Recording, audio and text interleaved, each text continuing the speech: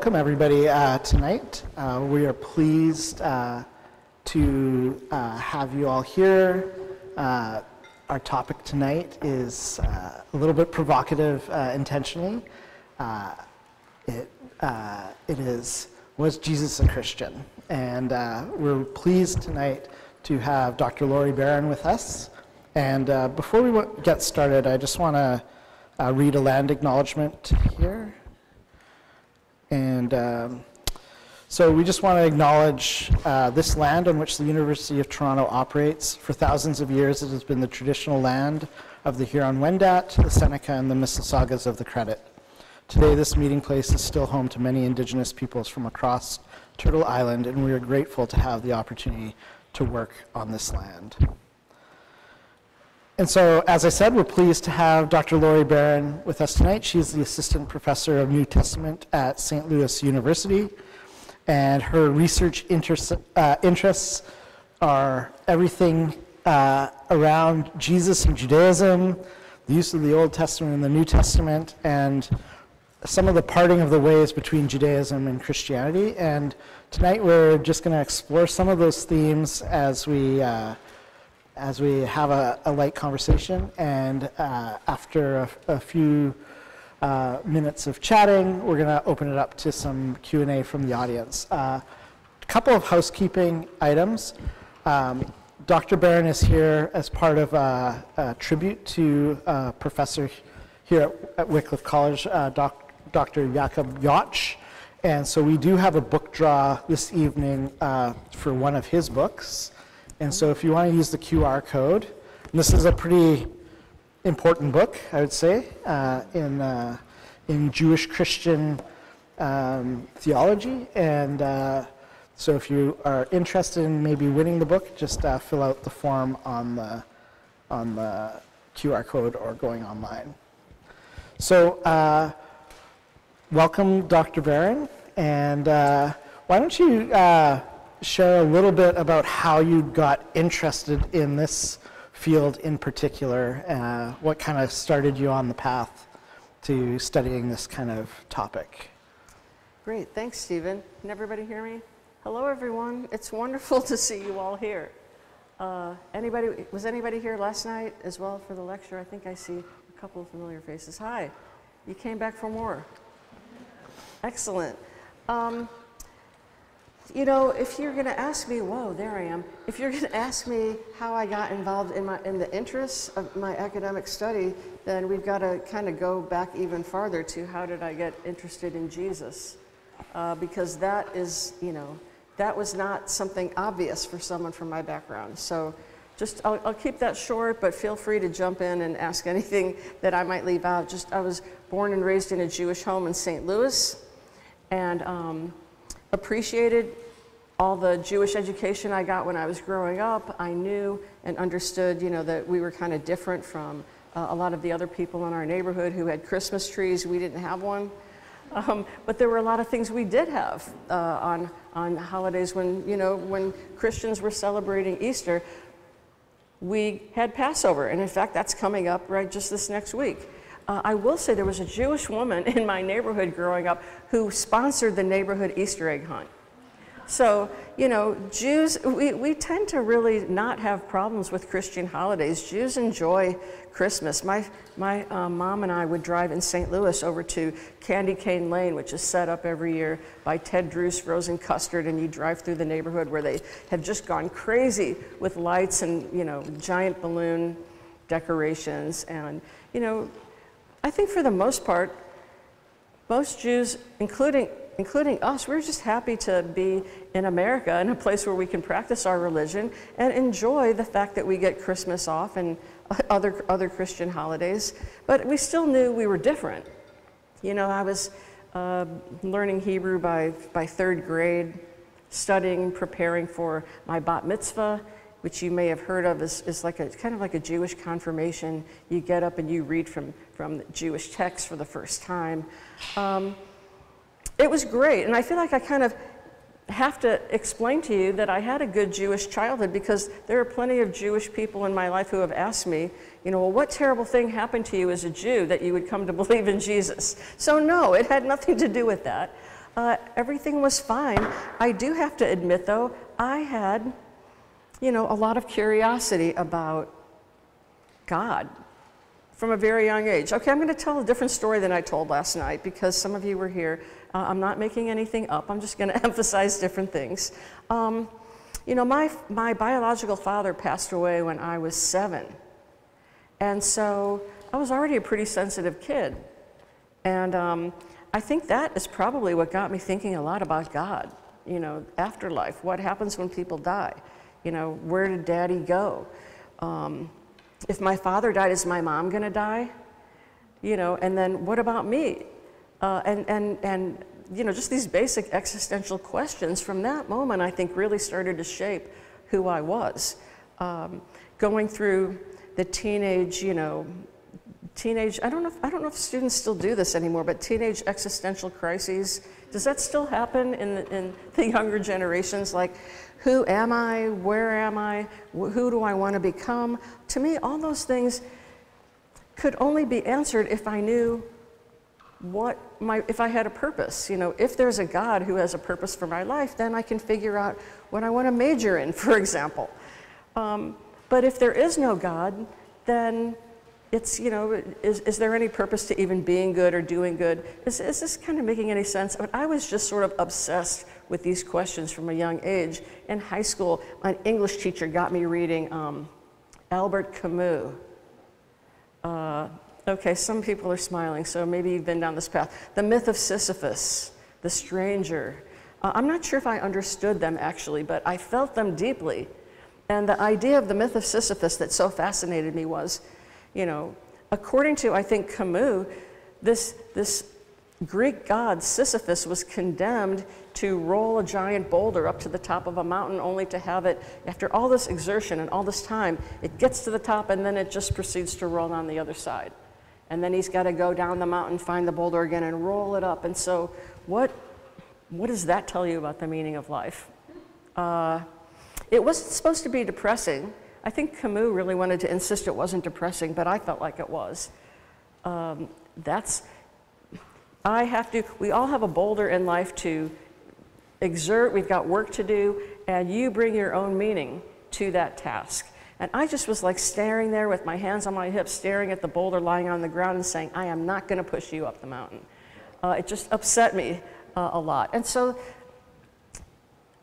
in addition to these existential concerns, I just, I knew I had friends who were Christian. I knew that there were other people in the world who were, had other beliefs. There were Buddhists, there were Hindus, there were Muslims.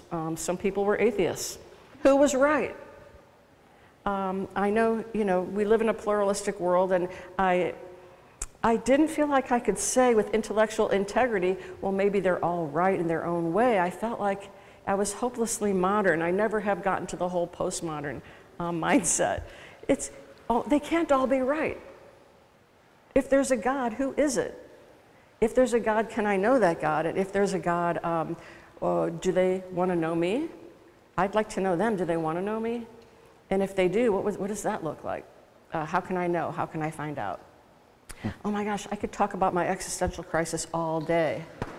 I still live in that world, and I feel like that's why I've come to enjoy teaching undergraduates, because I think a lot of them still, are in that place, and I want to join them there and help them figure out where they're going. So to get to the Jesus part, to actually answer your question, you may only get to one question tonight. I'm sorry, Stephen. We'll do as many as we can. I'm kind of on a roll now, and I've only had a couple sips of beer, so that doesn't explain it. I ended up working at my first job after graduating from college was at the original Whole Foods market in Austin, Texas, when they only had one store, and I did all kinds of things, stocking shelves, working the cash register, and I found myself working alongside a small group of Christians, one person in particular, who kept trying to engage me in talking about God. And I was like, okay, there's something going on with this guy. Okay, he's trying to convert me. I get it. I'll play along a little bit. Let me hear his sales pitch. I always like to hear a good sales pitch. But, that wasn't even exactly right. I really sensed that he was very sincere about God. It seemed like he had confidence in his relationship with God. He knew who God was. He knew who he was. And he seemed like he knew the Old Testament better than I did, which kind of got me a little bit, just a little unnerving. You know, sometimes when he found out I was Jewish, he would say things, well, you know, haven't you read in Isaiah, it says blah, blah, blah. And I was like, yeah, but I hadn't. I didn't know what he was talking about. Yeah, why are you reading Isaiah? Christian in the middle of Texas, why are you reading Isaiah? Like, that's not your Bible. And I felt something authentic there, and I thought, you know, it's great for him. I would like to know God the same way he does. So I'm going to start going to the synagogue again. I'm going to start, maybe I need to become an Orthodox Jew. Anything but think about Jesus, because, you know, Jews didn't believe in Jesus. End of story. And, you know, there were a lot of reasons why Jews still continue to not think Jesus is for them, and a big part of it has to do with the long, you know, I don't have to belabor this point, but the long legacy of Christian anti-Judaism theologically, and sometimes even anti-Semitism. I knew about that, so why would I want to be interested in a God that was responsible for the persecution of my ancestors? That was not appealing at all. But here was this guy showing love for the Jewish Bible, love for the Jewish people, and that made me want to read the New Testament for myself. You know, and when I did, I talked about this last night, I was kind of surprised by what I found there. I can't explain it except to say that I felt I had kind of like a little, now they call it come to Jesus moment. I didn't know that that's what it was called back then.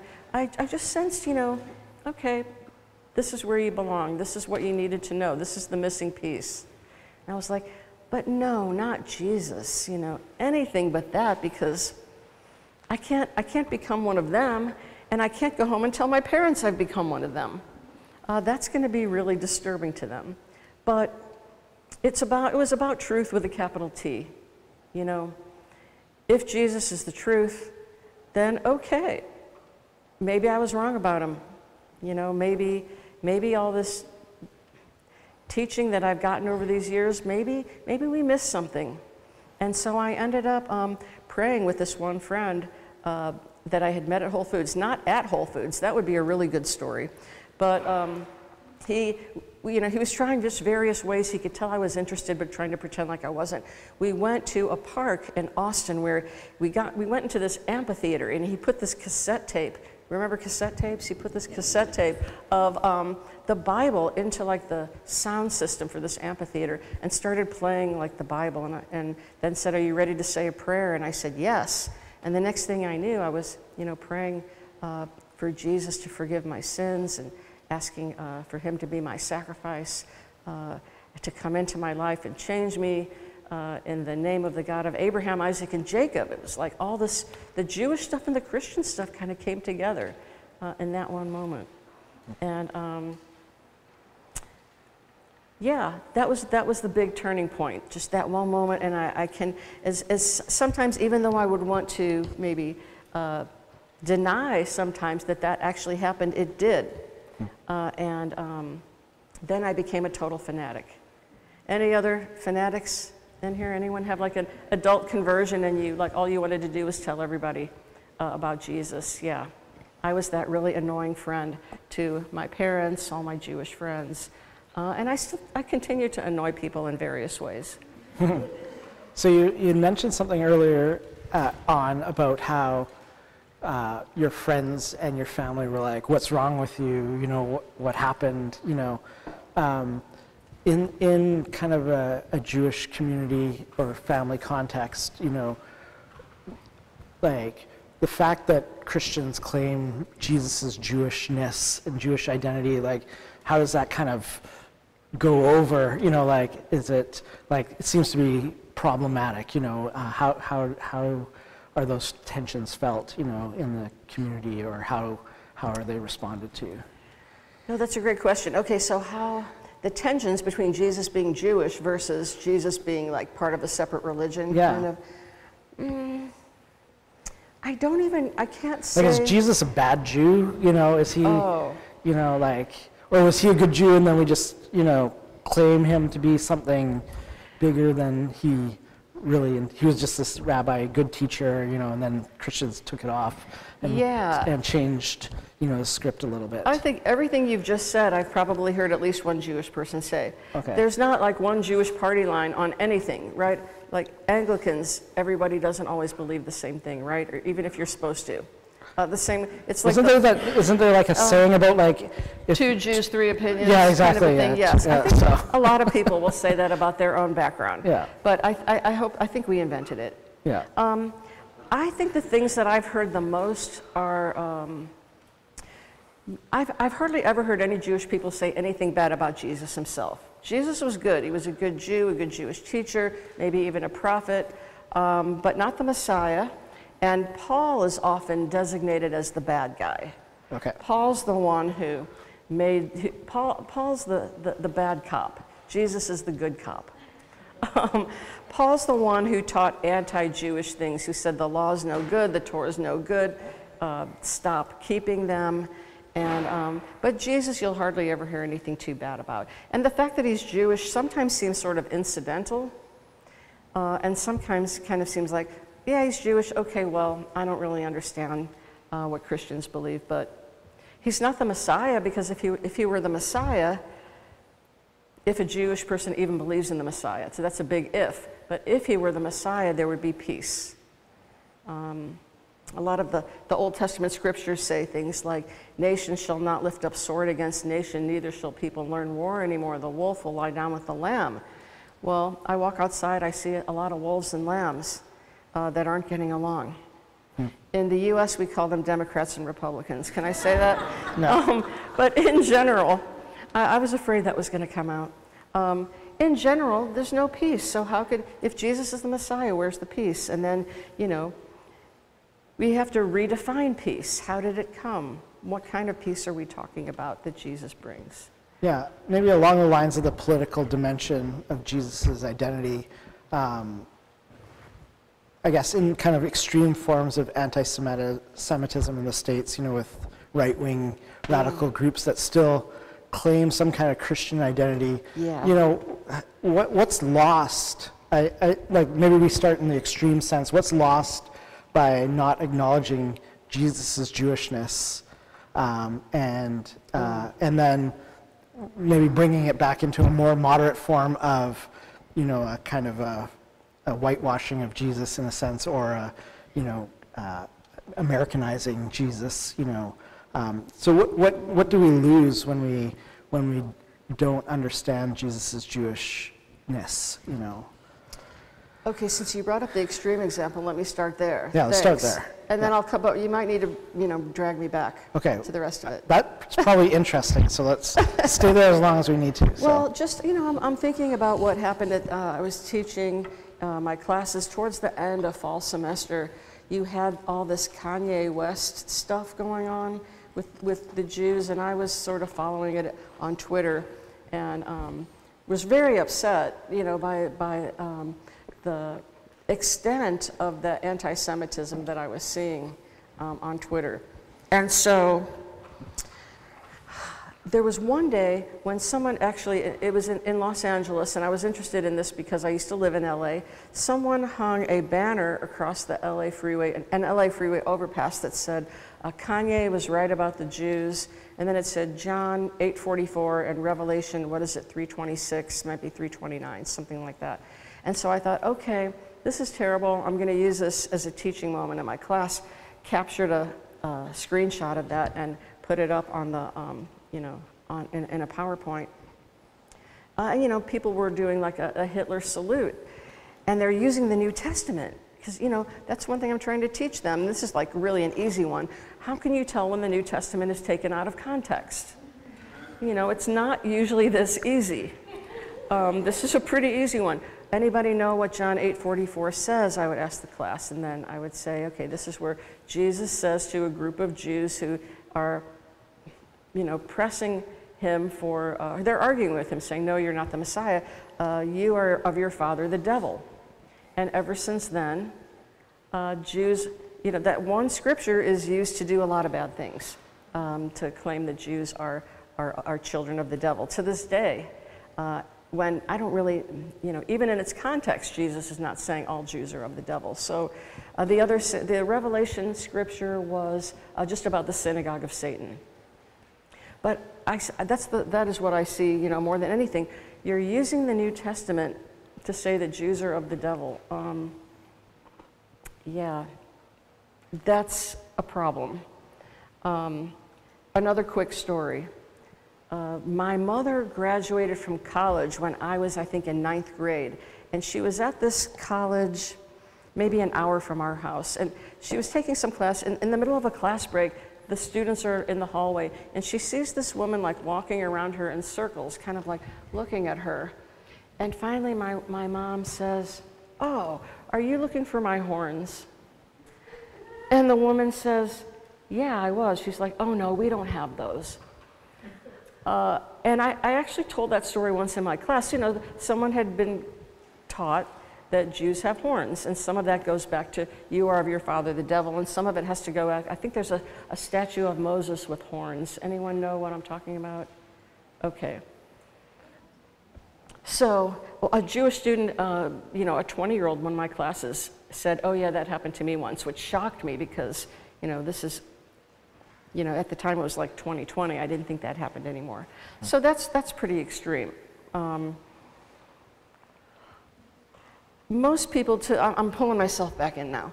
Most people know Jesus was Jewish, but I think part of your question is, how should that affect how Christians understand Jesus? Does it even matter, Does it matter if he was Jewish or not? I mean, and I think my extreme example shows, yeah, it does, because Jesus himself would never, ever approve of that kind of use of the New Testament or of Scripture.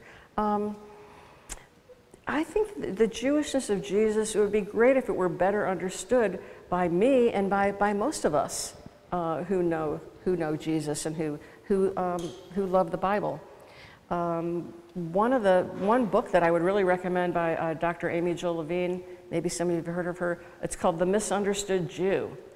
Subtitle, The Scandal of the Jewish Jesus in the Church, something like that.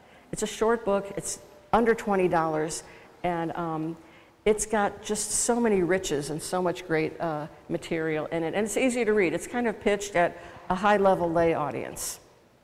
So some of the ideas that I'll probably share with you tonight I've stolen from that book, and I talked to her recently. She said, "Oh yeah, fine, as long as you tell them about the book." So things like, Jesus, let's say, dressed like a Jew, prayed like a Jew, ate like a Jew, taught like a Jew. Well, what do I mean by that? The way he dressed. So a woman comes up to him at one point, who's the hemorrhaging woman, and touches the fringe of his garment. Well, what's she talking about? Why does he have fringes on his garments? Because that's what Jewish males wore, and some still do to this day. They're called, in Hebrew, they're called tzitzit. Anybody ever heard of that? Tzitzit. So it's, it's commanded in Numbers 15 that you wear these fringes with like a thread of blue in them that are supposed to remind you of the covenant between Israel and God and of the commandments. And Jesus wore them, as I'm assuming, all of the disciples probably did. So the woman touches the fringe of his garments and is healed. Jesus does criticize the Pharisees for, if you remember this section, for lengthening their fringes, for making them an ostentatious show. But he never says, stop wearing them. So he obviously still did, probably dress exactly like Jewish males dressed in his day. Let's see, what else can I say about that? We can go on to Jesus' diet, perhaps. Did Jesus ever stop keeping Jewish dietary laws? What are the Jewish dietary laws? What are things that Jews don't eat? Religious Jews don't eat? Pork, shellfish, any mammal that doesn't have a split hoof or chew its cud, any sea creature that doesn't have that has an external skeleton, lobster, shrimp, crab, yeah, not kosher. Jesus never, okay, Mark 7 has Jesus never says, I'm going to change everyone's diet now. Mark says Jesus declared all foods clean, but Matthew never actually has that statement. I think that there are some really good arguments that Jesus always assumed that Jews would continue to keep the dietary laws even when they followed him. One really good argument, I think, is if you remember Acts chapter 10, where Peter has the vision when he's with Cornelius and the sheep comes down with all these unclean animals. And one of the things Peter says is, no, Lord, but I've never eaten any unclean animal. Well, Peter spent quite a bit of time with Jesus. If Jesus had said, okay, you can go ahead and eat anything you want, you would think Peter would have known about it. And you also wouldn't have had the food fight of Galatians 2, where all this disagreement between Peter and Paul about what people ate. So, you know, Jesus probably kept kosher. What else? Jesus taught that the greatest commandment was, "Hear, O Israel, the Lord our God, the Lord is one, and you shall love the Lord your God with all your heart, with all your soul, with all your strength." That is the Shema. That's like the first prayer a Jewish kid learns when they're like 2 or 3 years old. So it's still the heart of Judaism. If you probably asked any rabbi today, they would tell you the same thing. That is the heart of the Jewish teaching. That's, you know, love God, and the second commandment, he didn't stop there. Love your neighbor as yourself. Love God, love your neighbor. All the law and the prophets rests on those 2 commandments. You really can't get more Jewish than that. And you know what else? Sometimes I was sort of disappointed to learn this, but like Jesus didn't invent that idea. You can find it in other Jewish writings. But Jesus doesn't have to be unique to be profound. He can still be, you know, a great Jewish teacher.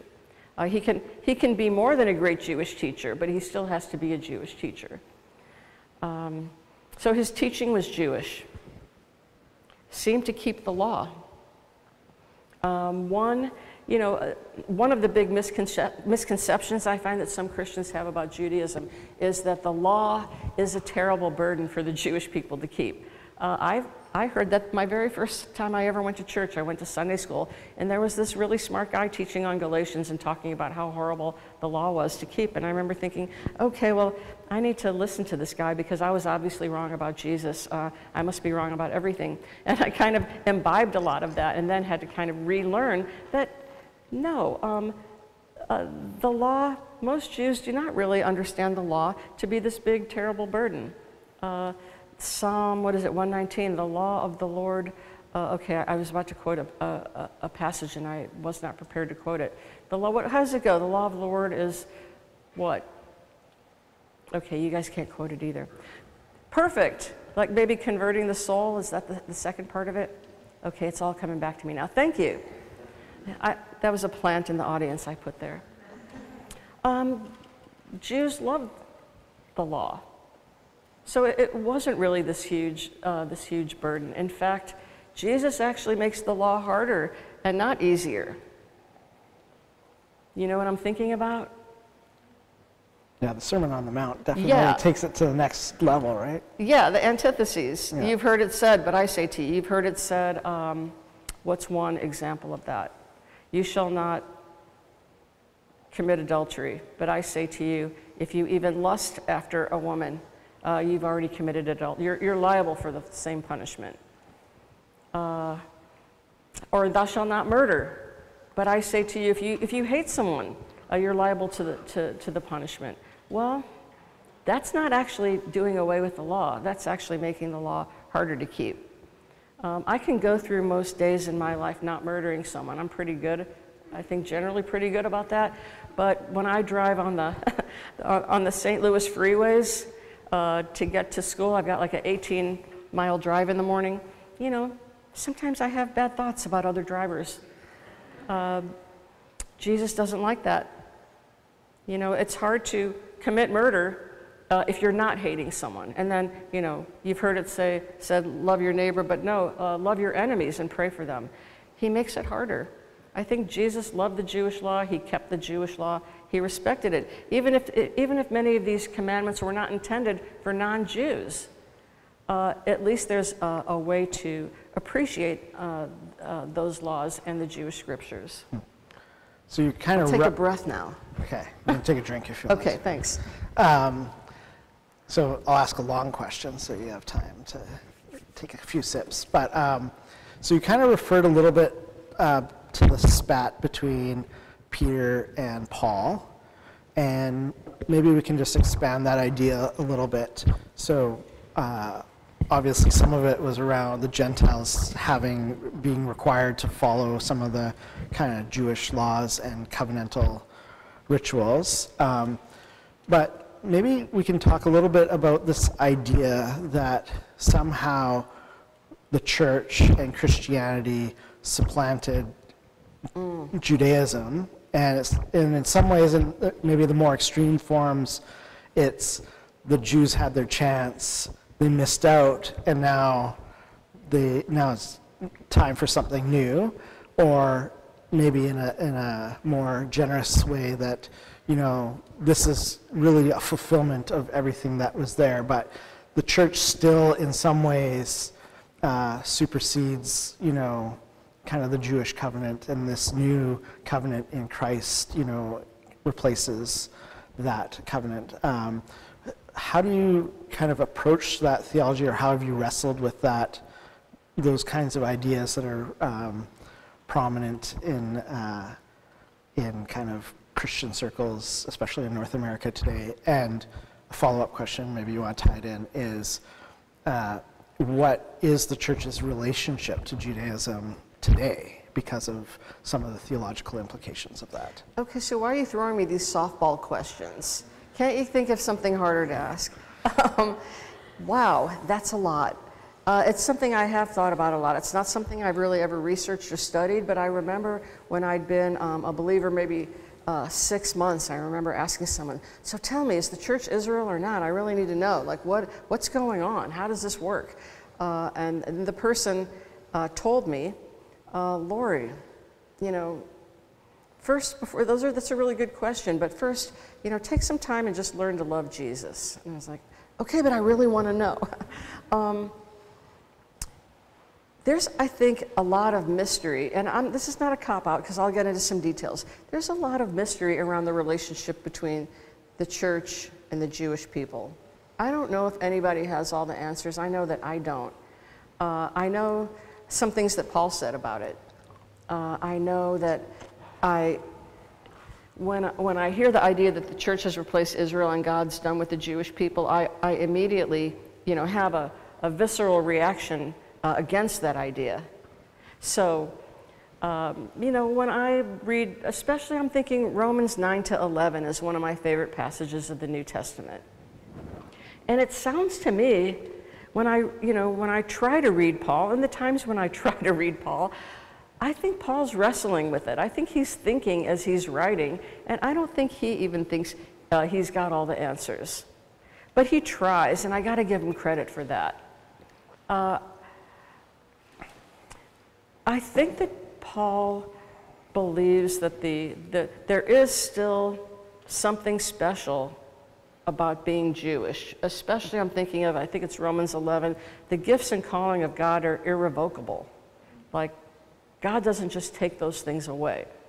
And he goes on to try to explain things in a way that's really, I think, hard to understand. You know, not all Israel are Israel. Some of Israel has been hardened. Some have stumbled. But guess what? I think Paul's talking to the church at Rome, mostly Gentiles. He's saying, guess what? You Gentiles, if that hadn't happened, if Israel hadn't had, you know, massive unbelief, you might not be here. That was your chance. It was like a window opened for you, a door opened for you to come in to the kingdom of God because of Jewish unbelief. And I think Paul's also dealing with boasting in Rome. You know, it's a long story, but there were Jews and Gentiles. I think this is how I read it in the church in Rome. And at one point, the Emperor Claudius, there's some evidence for this, kicked the Jews out of Rome because of some disturbances. And then Claudius, the emperor, dies somewhere around the year 54, I think. Jews start returning to Rome. And now the church is kind of like, no, wait a minute, we're in charge now. And so there's a certain way that there's some disagreement between Jews and Gentiles. So Paul's trying to tell the Gentiles, look, settle down, be grateful. You know, you were grafted into an olive tree that wasn't even yours from the beginning. You know your place. Israel are the natural branches. And, you know, I'm not an agriculturalist, but I think that the analogy still works. You can graft something into a plant and it will grow on that plant. And Paul, that's how I think Paul sees Gentile Christians. But, you know, God can still graft those natural branches back in, and God can break you off if you stumble. So, you know, I think Paul's just trying to say, you know, eventually all Israel will be saved. Wow, I want to know what that really means, what that really looks like. You know, that's part of the mystery of the kingdom of God.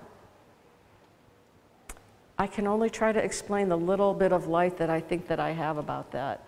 I think Paul thinks that there is going to be a massive influx of Jews following Jesus at some point in the near future when he's writing.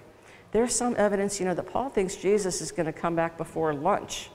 I mean, he doesn't think he can't imagine us here at Wycliffe College 2,000 years later. That's why I think he tells people, don't even bother to get married. You know, Paul's pretty weird. If you really read 1 Corinthians 7, if you want to read some of the least appreciated weird things that Paul, you know, it's okay, I guess you can get married if you just can't handle it. You know, I wish you could be like me, but if you can't help yourselves, go ahead and get married. That's okay. Of course, later, you know, in 1 Timothy, in the pastoral epistles, Paul is saying, Paul, can I do that? Is saying, marriage is good, you all should get married. But early on, Paul is saying, no, only get married if you can't stand it, because this world as we know it is passing away. It's passing away, but here we are. So Paul's got this imminent eschatology, this apocalyptic worldview that we're not here very long. You don't have time to get a PhD or, you know, plan for the future. Marriage, children, there's no time for that. Come on, join me in winning souls for the Lord. The time is short. Paul is weird. And I kind of love him for it. So the church is in Israel. They're related. They're not the same. All Israel will be saved.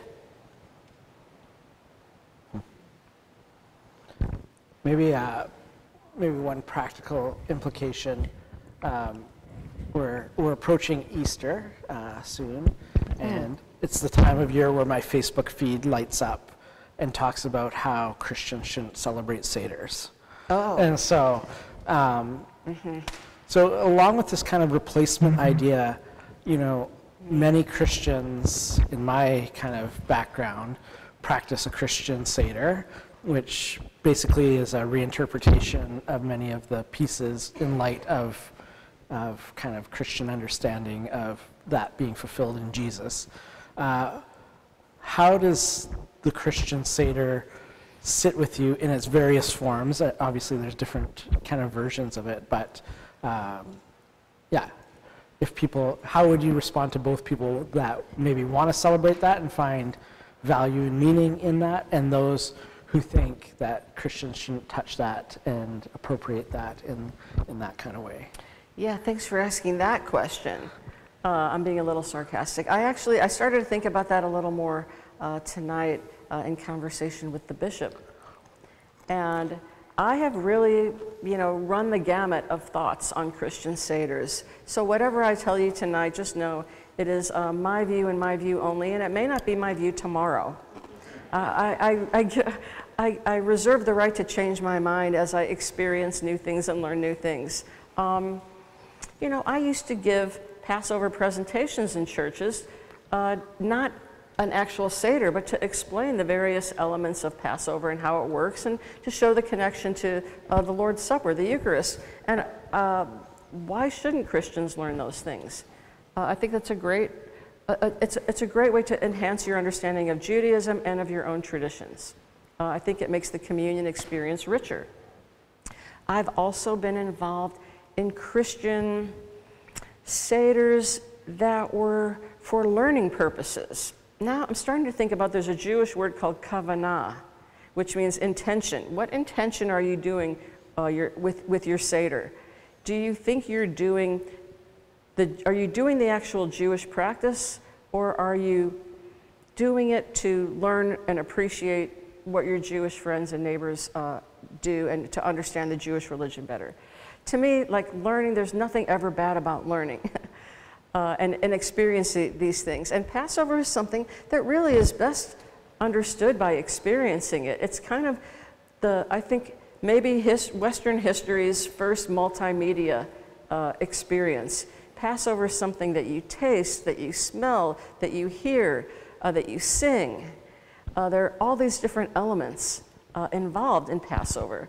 And it's maybe my favorite holiday of all holidays, Jewish and Christian combined, for some of those reasons.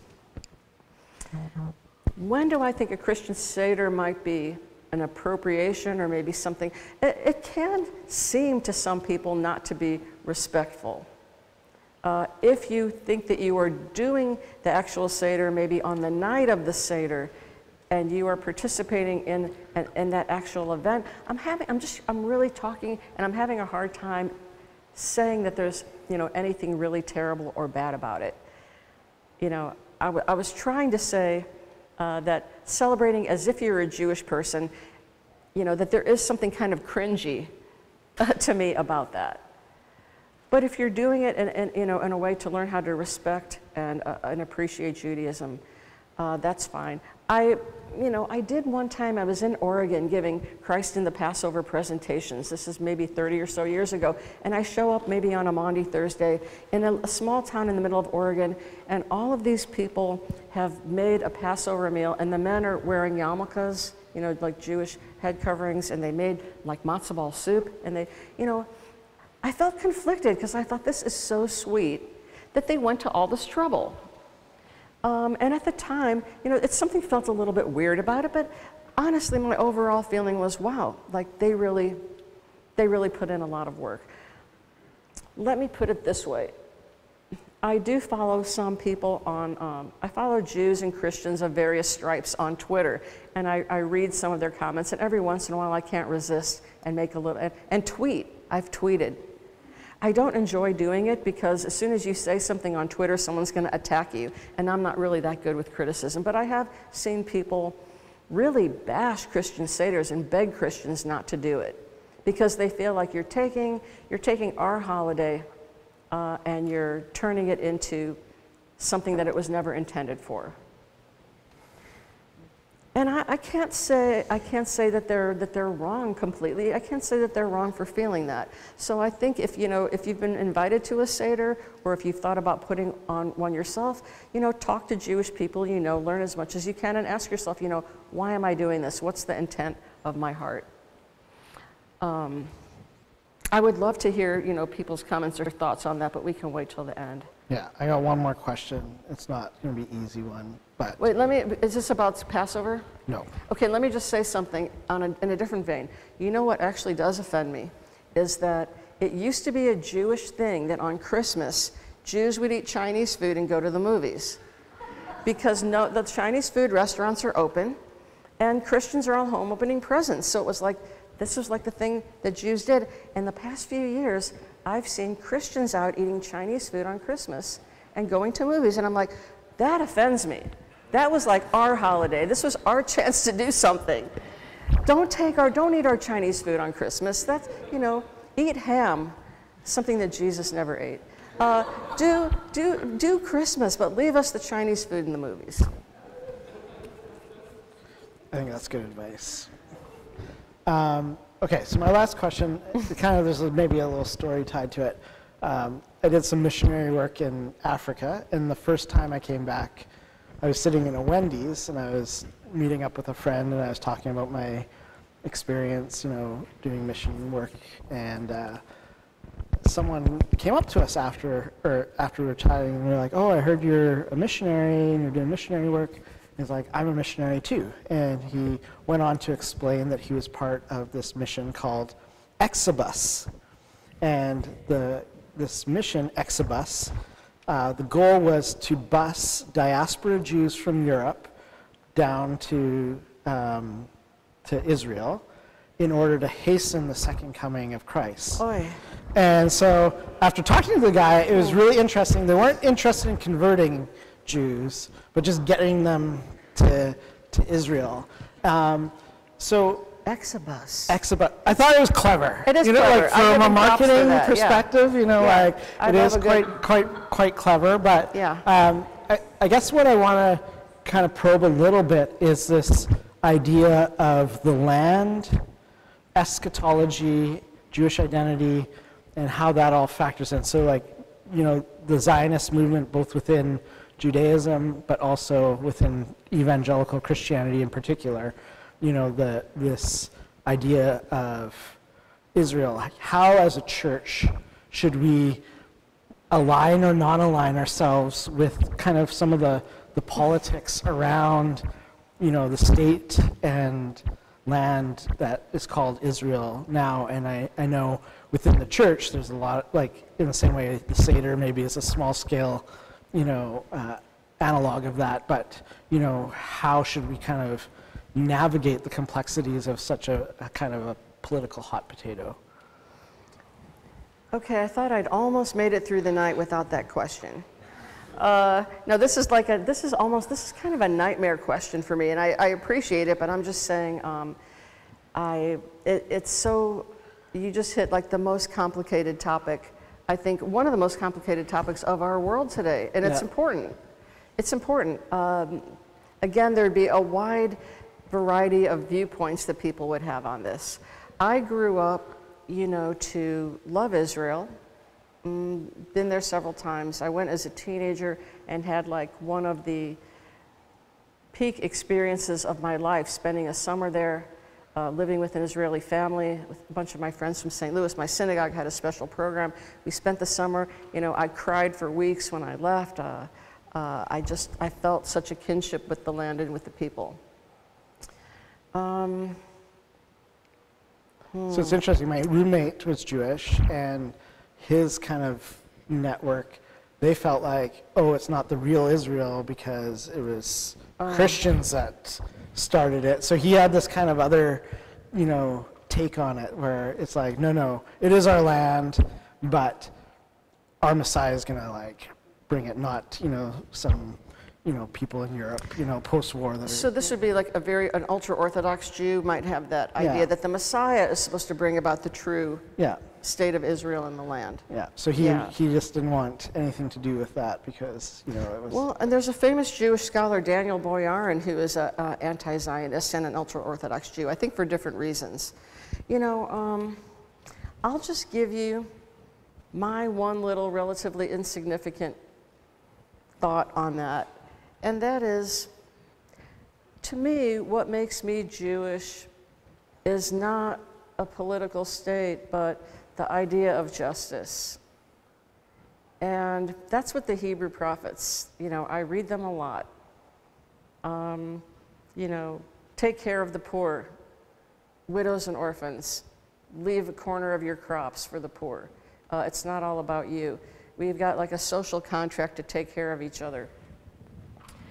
I have, this is just me. I have problems with the way things are going over there with people I know who have been there and tell me about the injustices that are happening to the Palestinian people.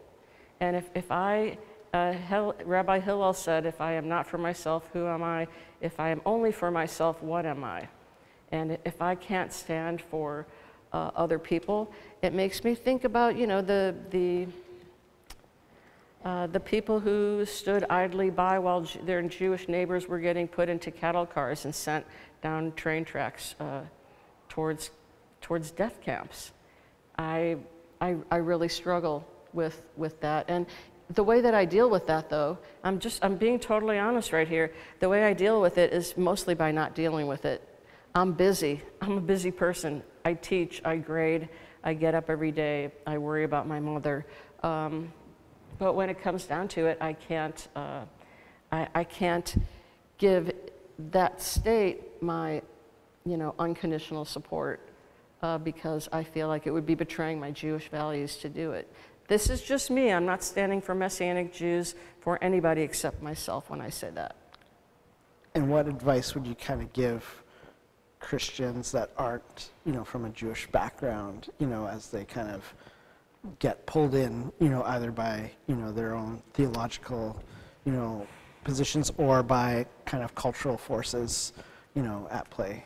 I mean, I have a theory about this, and I may be wrong, but I think many of us who are Jewish believers want to be accepted by the Jewish community very much, and we're not. And one way that we can join forces with the Jewish community is by supporting Israel. And I'm very wary of that kind of support. I am a Zionist. I believe Israel has a right to exist as a state. I really feel like I shouldn't even be talking about this right now because I'm not an expert on the topic. But I don't think that,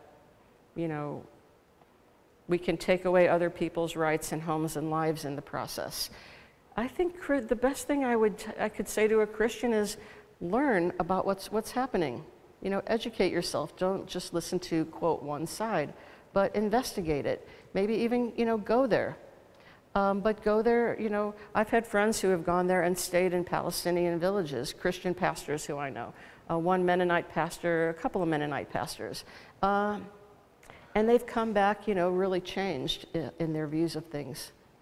Well, even at supper, we were talking a little bit about the Jewish community in Iran pre-Islamic Revolution. So, Jews have lived, peaceably, with, Muslim and Arab peoples, in past. And so maybe it's not this kind of dichotomous, future, where it's either one way or the other. What advice would you give to that man who is working for Exodus? I don't even think there's anything I could say to him. So he's trying to bring, I have trouble believing that a diaspora Jew is going to hop on that bus. Like, how many people have even done this, do you know? I didn't follow up with him because it was more of a shocking experience, but I feel like he had invested in it and had been doing it, so obviously there maybe was some traction, but I have trouble imagining that's going to work out very well for him. So I think I would just let that run its course. Yeah. Well, would you help me in thanking Dr. Lori Williams?